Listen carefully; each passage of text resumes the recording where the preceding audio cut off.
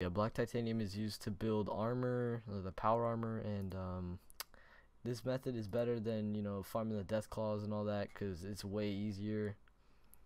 Recommended to be like at least level 15, maybe 20.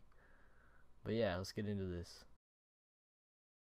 So yeah, you're gonna want to head here on the map. It's like on the bottom left, like in the mining areas, and then you're just gonna want to go up to all these enemies and kill them, and then loot their bodies.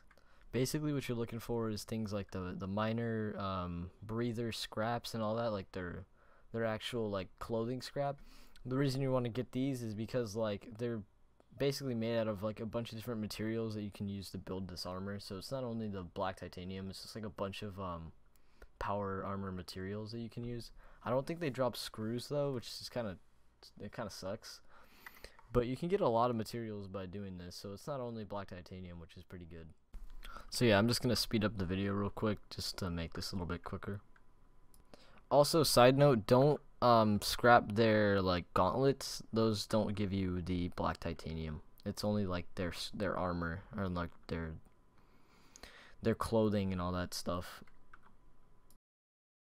And then we can head over to the other side of the buildings, and then there'll be a power armor station. You might find armor there, which is also pretty useful. But basically, you just want to press X on it and then scrap all the materials that you get.